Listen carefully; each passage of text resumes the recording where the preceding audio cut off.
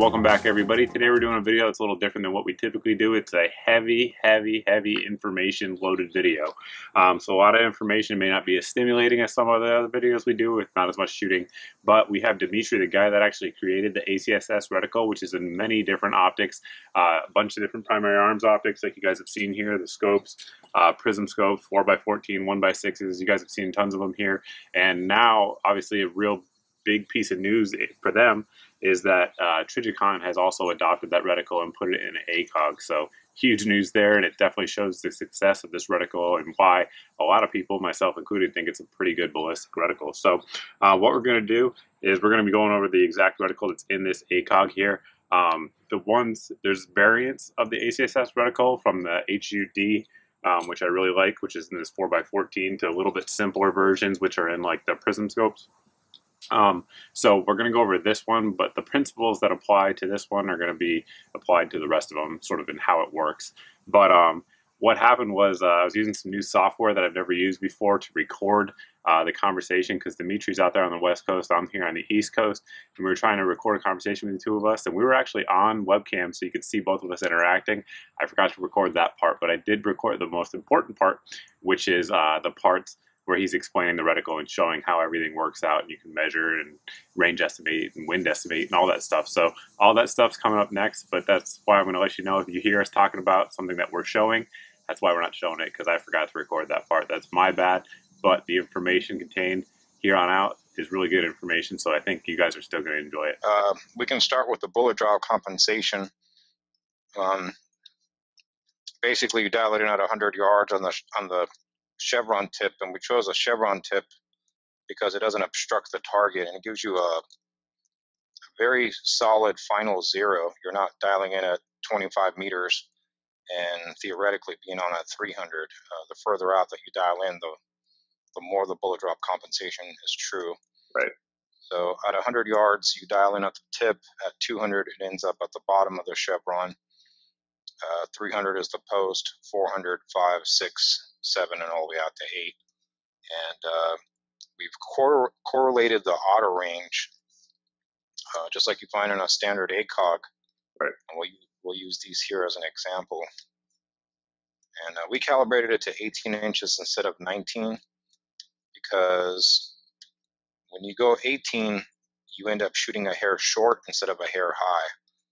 And you always want to shoot a hair low, because if you shoot over the person, then the round is gone. To where if you shoot a hair low, you might not hit, say, the heart, you're going to hit just below it. So you want to be short instead of high. Sure.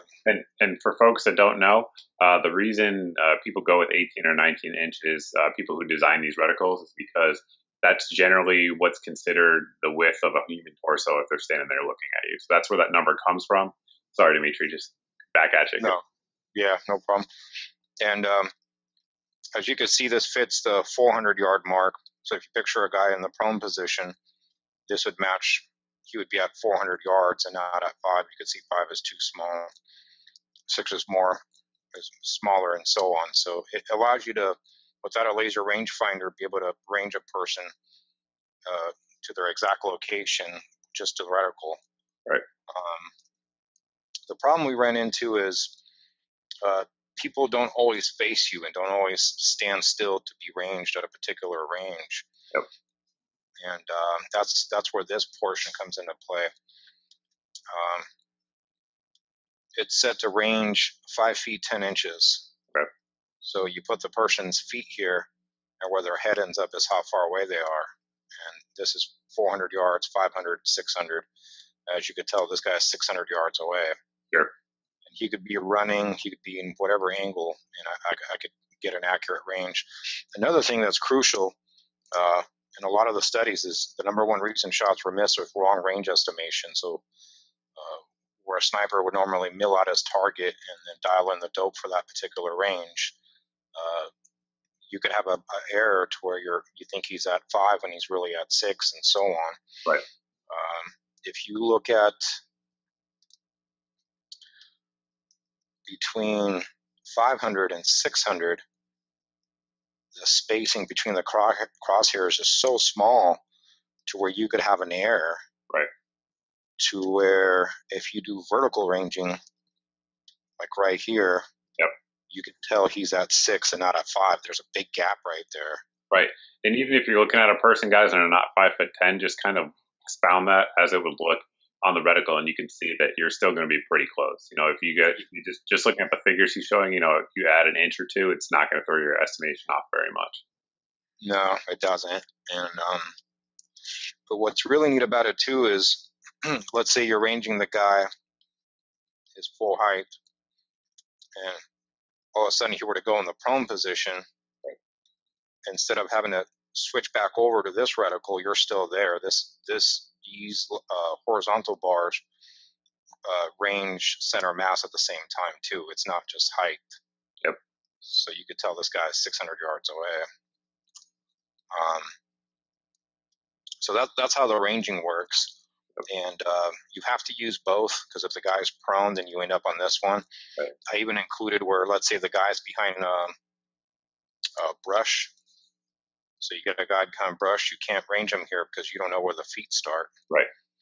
So you end up here. You could tell he's at 4. Yep. Another trick is to measure his center from his belt line up and see how it says 800. Yep. And divide by 2. He would end up at 400. Because most people from their belt line to the top of the head, they're 36 inches. So it's roughly half of 5'10". Right. Another situation, you know, a lot of the stuff I developed it with the feedback from a lot of my friends that were overseas, that saw a lot of action, and these are situations they ran into. Right. This is an insurgent, let's say, behind a window. Yep. All you're seeing is the head. Yep. You could tell he's not at 400, because if you imagine these to be his shoulders, he would look like, I don't know if you guys remember Beetlejuice. He would have a tiny little head, right, small shoulders. And here it's still a little, the shoulders are a little too big, and once you start hitting 6, they look just right. And then 7, they're too small, and 8, it's way too small. You can tell the shoulder to head ratio is off. Right. To where here it matches. So that's another little trick you can do. And then we move into these wind dots right here, and these are very important because anybody that shoots beyond 300 meters knows that. And by the way, this is all set to yards. But anybody that shoots further out past 300, you're never going to hold exactly. There's always some kind of wind. 5.56 is very susceptible to drift. I mean, you could see here it's like almost double the center mass. Right. These are calibrated for a 5-mile-an-hour wind hold. So if you were to shoot, let's say at 600 yards with a 10-mile-an-hour wind, you would double the hold. You'd be aiming here. Right. So this dot at least gives you a reference to know how much to hold. So at 2.5, I know to be here. At 5, I'm here. 7.5, I'm here. Right. And 10, I'm here. To where without it, like the standard ACOG reticles, you know, it looks something like that, and it's like, you know, where do I hold? Yep. It became a big problem. And people who watch my channel know a lot of times, even when I'm doing those accuracy tests, I talk about the wind holds you have to do, even at 100. With 5.56, it's not too bad, but I've done some pistol caliber carbines, and it can play with those rounds. So definitely have to be aware of that. But go ahead. So to take you guys through a shot really quick, so let's say we're going to shoot this. So we got him ranged. He's at 600, and we got a 5-mile-an-hour wind from left to right.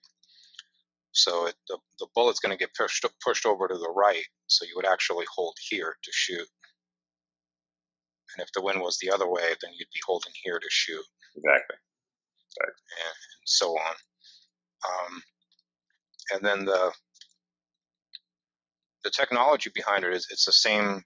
It's a pre-milled system. It's just like you would take your target in inches and divide it and multiply it by, you know, either a 27.778 or a 25.4 for meters or whatever, and divide by millis covering target equals range. All that has been done and laser etched into the glass, so you don't have to do any math. You just simply, you know, use the reticle. And that was my big concern. I'm sure Dimitri will tell you, people who are used to the mill system, and actually know it and understand it, it's kind of like crack. You're almost addicted to it. And when I was talking to him, trying to understand this reticle, that's exactly how he explained it. He explained it in the mills, and then it made total sense to me. So if you actually go, if you guys are those people who are familiar with it, you start breaking down the numbers, just like he said, based off that 18-inch or 5'10", which is exactly the same thing that people who are trained in mills learn on. And you'll see that it really does all match up, which is wonderful for people who have analytical brains, things like that. So, just to interrupt you, sorry, but keep going by all means. Oh, no problem. So, and this is obviously caliber specific. It matches 5.56, 308, and 5.45, and basically 5.56 and 5.45 M855 and 7N6s. The trajectory is literally almost identical. At 800 yards, it's like a couple inches off, and it's not going to matter at those ranges. I mean, you're talking about 2 minutes of angle error on the bullet itself to begin with. So you add wind and your heart rate and everything else. I mean, you're shooting you're shooting a circle about yay big, if not bigger, at that range. So, and then with 308, what you want to do is dial about 1 inch high at 100 yards, and everything will line back up. We provide the actual drop a minute of angle on each mark on the website, so you can actually look up your load. There's a couple of software that actually has the reticle in it, and you can do an exact firing solution on it. And we also list different, obviously a 16-inch barrel and a 20-inch barrel, you're going to have different feet per second. So we list all the different feet per second by barrel length and your altitude. We get a lot of people that say, well, what load is this calibrated for? And it's like, well, you can calibrate it for a load, but as soon as you go 3,000 feet in elevation, all of a sudden it's different. So it's important that you calibrate it accordingly to your barrel length and the load you're using. And once you do that, I don't know if you guys have seen some of the videos. I mean, I'm not a pro shooter or anything like that, but I can reach out to 8 and hit a 18 by 30 inch steel target, fairly easy. Sure. And so you mentioned 223, 556, 545, and 308, but this reticle is made in other calibers as well, correct? Yeah, not this particular one, not the ACOG one, but we do have a 7.62 by 39 and 300 blackout. We even have a 22 one, which is it's my favorite. I mean, I like to plink around, so that's. Sure. But yeah, we do offer it in different calibers. We even have one that's a grid mill system, which that's coming, that allows you to match up pretty much any load. I actually got 300 Win Mag with that one. But awesome. I just wanted to point that out for these guys. The exact reticle we're talking about here, this exact one with these calibrations, is for the loads he talked about, but there are other ones available. I just wanted to point that out. Go ahead. Yeah. Keep going. And then we get into leading the target, and it's funny, a lot of the military guys catch on to this thing right away because they've been in these situations to where, including myself, most civilians, we shoot at a piece of paper or a target that's stationary, and that's kind of where it ends. But these right here are a lead set for 8.6 miles an hour. It's how fast a person can sprint across a street holding a weapon. And most of the guys we talk to, they're shooting insurgents as they're running across a street in a sprint. When they see, lots of times guys will be overwatching a patrol, and then all of a sudden insurgents are popping out of nowhere, running across streets and getting ready to attack that patrol, and the sniper, they expose themselves to the sniper, and a lot of the shots taken are while people are moving. So if you had a mover running across the street sprinting and you shot here, the time of flight would actually equal him hitting at the chevron tip. And it's from 0 to 300. Oddly enough, it lines up to where 100 yards, 300 yards, the lead minute of angle is the same. So this is 8.6, and this would be 3.1. So this is if a person would be walking and you shot, you'd run into the bullet there. And sprinting, you would shoot, you'd run to the bullet there. And if you get a half jog, like a combat jog, you'd halfway it and so on. But the hardest part of those shots is determining how fast the target is moving. I mean, that's right. And a lot of people out there might not know that's I don't know if other services do it this way, but I know personally the Army and Marine Corps both teach that 8.6.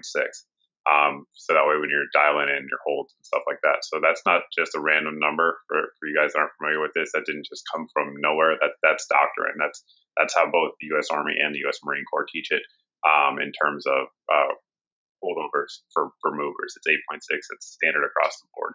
So correct. Yeah, when I was designing this, I I've never been in the military, or I've just been I've done a lot of precision shooting, a lot of hunting and that kind of thing. But a lot of my friends were where I lived at the time was near 29 Palms and Camp Pendleton and San Clemente or Oceanside, and a lot of my friends that I shot with were in the military, and I got connected through them with some of the sniper instructors over there and other guys that they served with and so on. So I got to ask them the questions needed and get the answers from them, what exactly they want in a reticle. right. So I can't take all the credit for this thing. Obviously, our guys helped me design this. Yeah. And when we actually looked at the sniper instructors' data books, they went to 3 for walking, 6 for combat jog, and 9 for full out sprint. And I think they did that just to make it easier to remember, instead of the 8.6, 6.1, or 3.1, what it actually is. But yeah, I mean, because you have a complete system with no math from ranging in any angle, and wind holds and even leads, it allows you to not need a data book. I mean, this doesn't replace the mill system by any means to a precision shot through a sniper team, but for an AR-15, an AR-10, that kind of thing, it's ideal. Yeah, no, I've been really impressed with it too. People on the channel have seen several of the optics I have with this reticle in it and used over, I guess, the past year and a half, say, since it's been out. Just a couple of things I really like about it. When you guys are looking at it, that red part, as you're looking at it there, that's actually the illuminated portion on most of the reticles. So that's what's actually going to jump out at you. So if you're talking about computing, it almost works like a red dot. I talked about it during my home defense video that if one of the reticles that works well for home defense shooting, etched reticle, is this very one. I actually brought it up in that video. I think that we did that video about a year ago. It really does. It draws your eye right to it immediately. And then, if you're at distance, you have the time to go down and start using the other marks in there. But it draws your eye right to it, just like the horseshoe reticle that Trichicom's been using for a long time. So, correct. And I do also like the chevron tip instead of a dot. It definitely allows you to be more precise. No getting around. If you don't mind, Dimitri, I put out before we did this about an hour ahead of time some questions on Facebook that people might have about it. If you don't mind, we'll go through a couple of them. Sure. Okay. So you answered one of them, which was the altitude one. So you already answered that. That was a big one that a bunch of people asked. And another one was the 545 one versus 556. Again, we covered that. I'm looking through them right now. Sorry, a little bit.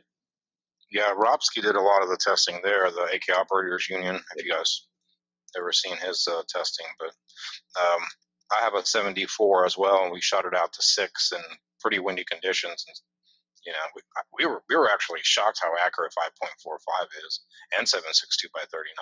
I talk about the 545 all the time here on the channel. I have kind of a cult following for it. Here's one, and you sort of addressed it, but this is a question I think a few people would have, and it's a guy named Ryan asked, how much are the drop compensators affected by the different bullet weights that you might use? So if you could just go into that. Not a whole lot. Let's say you went to a 75 grain Hornady. Right. Like that. I like that ammo a lot. I end up about a half-inch high at 100 yards, half-inch to an inch, depending on again your elevation has to do with it. But let's just say you dialed in dead zero and you didn't go up a half. 4 would still line up, 5 would be about here, 6 would be about here, 7 would be about there, and 8 would be about there. Actually, no, 8 comes up more because the bullet coefficient, it starts to, the inertia of it and how aerodynamic it is, it doesn't actually drop as much further out. Right. A lot of people assume that a small, faster bullet will maintain its trajectory further out better than a heavier bullet, and that's just not true. I mean, but even if you screwed up and you didn't dial in exact, you're still going to center mass. I mean, even on a prone target, you would end up hitting about there. And again, the minute of angle and error from shooter and the bullet, I guarantee anybody, even pro shooters, you're not going to shoot a tiny little group at 800. It's just not going to happen. The wind, there are so many elements that come into the shot to where your field of fire ends up being about yay big, or the cone of fire. Right. Yep. But yeah, if you do dial in as accordingly to the loads we recommend, you'll be back on. Right. And that's one point I wanted to make too, is that when you get the scopes in, regardless of which model you get, it has that guide, and like Dimitri was saying, on Primary Arms website, they also list all that data for the bullets and stuff like that. So it's all there, which I've used as well, because I actually had this scope here, which is this one here, is the 4x14, I believe, with the ACSS Reticle in there. Really good scope. You guys saw it on that 308 video I did recently. And I was using 147 grainers in there, which it's not designed for. And if you look at the guide online, it'll actually tell you, just like he was saying, where to zero for it and stuff like that with that load. So just making a point about that. So it's definitely we'll talk about. Let me see, go through, see any other questions here. Here's one. This one is good. What are the different types of applications used for this reticle? And when I read that, what I was thinking of was the other reticles that you design, like, for instance, the Hunter reticle, which is based on that. So, yeah, the Orion. Take it however you want. Go ahead. Well, what's the applications for this particular one? Yep. I guess self-defense, CQB to medium range. It's actually 2 reticles in one. So this is 0 to 300 would be your CQB type fighting. Right. And people do move, so you will end up on these dots. I mean, and then the rest is medium range. We get a lot of guys that pig with it, because you can kind of just imagine 18 inches on about anything. Right. We get a lot of coyote hunters. So if you picture a coyote from hip to shoulder, they're at 18 inches for the average. I mean, they can all vary. Sure. We could tell that this is about 500 yards and not 6. 6 is too big. I mean, too small, and so are the rest. Right. So I would know to shoot right about here. But mainly, I mean, it's a self-defense reticle. Obviously, it's a battle reticle. I think that's the key for it, is that it's a battle reticle. Yeah. And one thing that's nice too is you guys make all different varying powers. Like we just showed, I have this 4x14 here with this reticle, and then also the 1x6. You can get down even to really CQB, because it's very close to being a true 1-power optic. And then the 2.5 fixed prisms, and obviously we have the new ACOG as well with this reticle in there from Trijicon. So this is 4-power currently. So go ahead. You got the new American defense mount, huh? I did. Yeah. I just noticed that. Cool. Yeah. It is the new one. It's with the two clamps. I'll put a link below for those looking. But yeah, that is what it is. So, but yeah, it comes in. I think the applications can be broad and also can be improved in terms of capabilities depending on the magnification you get, obviously. So I know Primary Arms is always coming out with new stuff, but this is what's out now, and I'm sure if I was to do this video next year, there'd be all kinds of new stuff. You guys are always coming out with different offerings for it. So yeah, I mean, we constantly try to improve, and we're shooters, we're gun nerds. We're not it's not just about selling scopes to us. I mean, right. So okay, I think I covered most of the questions. A lot of them were redundant, and so those questions I read were on there multiple times. that's really all I got too. Do you have anything else you want to add on it? I think we pretty much hit the highlights. Yeah, I mean, other than, that's pretty much all the features to it. You just got to shoot it. One thing I like to stress on guys that do buy this reticle, whether you buy it in our budget optics or the ACOG, what I've found out, because I shoot this thing 3-4 times a week. I mean, Right. it's ranging targets at an unknown distance is more important than you just shooting at a target. Because in any kind of live situation, they present themselves at an unknown distance. Nobody pops up and tells you, "Hey, I'm at 500 or 6 or even half or whatever." Right. So I spend a lot of time putting up a steel target and driving back and jumping out of the Jeep and proning out and without a laser rangefinder using this reticle and getting on target. And that's a lot of people will compare other reticles to it, and it's unless you start drilling it, shooting it, and understanding it, and the people involved in making it, you'll find that they'll lack something, whether it's the wind holds or they're lacking the vertical ranging or there's no leads. They might have some of the features, but they don't have the complete package. Right. It's what you need in order to be effective. We Awesome. hope to make a meter version of this at some point. So There you go. For me, people always get mad because I always quote things in meters because yeah. training, and people are like, "This is America, stop it!" But it's just happening. I'll probably get one of those too.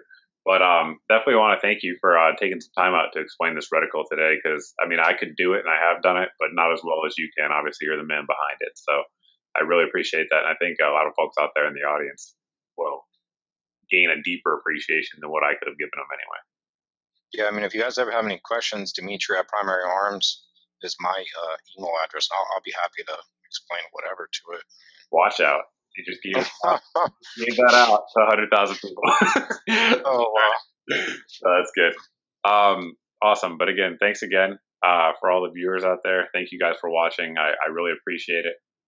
As always, thanks for watching. Thanks for subscribing. And yeah, you just got the man's email if you have any questions. But I hope to see you guys in the next video.